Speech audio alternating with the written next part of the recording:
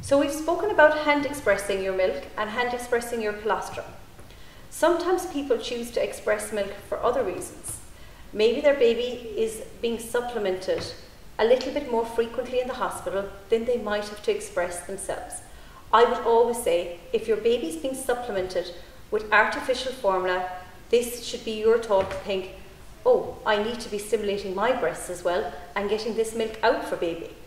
If it's within the very first 24 hours, hand expressing is what you will use. If it's after 24 hours, you might not want to use hand expressing. You might want to avail of an electric pump. In the hospital, double hospital grade pumps will be available to you if you'd like to use them. Your midwife will be happy to be able to help you with this. Another alternative for expressing milk when you get home can sometimes be using a milk collection vessel. These work in concurrent with you feeding your baby. So when your baby is latched and fixed at the breast, you can attach this milk collection vessel to your opposite breast to collect the milk that would be leaking otherwise. For some people, they might do this from about a week to 2 weeks onwards. Some people might do it that little bit more frequently, especially if they have been supplementing their baby with artificial formula. But if there is leakage there from the breast, there is no reason as to why you can't use this as a way to gather that milk. Milk collection vessels are readily available and a reasonable cost. If you're then looking at an electric pump, electric pumps generally come in lots of different shapes and sizes. Electric pumps are single pumps or double pumps. I would always say the most important thing with regards to getting an electric pump is that you make sure it's a closed circuit pump.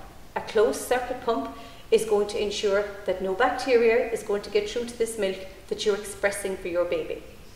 If you can, get a double pump, and if you're having to increase your supply, it's going to be the best option for you. I'm happy to speak to people about it, as well as lots of other midwives in the hospital will be happy to give you advice on this. Again, this is somewhere where you can go and ask your peer support groups about. All of these people will have knowledge with regards to pumps that are available in your local area. When you've expressed your milk, it should always be stored in a milk collection bag. Milk collection bags are specifically designed for breast milk storage. You can put the date and the time on them, so it's putting you into good practice as well. And then they should be put directly into the fridge. Each milk you express should be stored individually in these bags. Okay, so milk collection storage bags are quite important. Milk can be stored in your refrigerator for 5 days, or it can be stored in your fridge freezer for 3 months.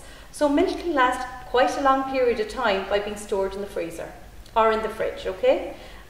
If you want to take milk out of the fridge to rewarm it to give to your baby, then you need to use it within 1 to 2 hours of it coming out of the fridge.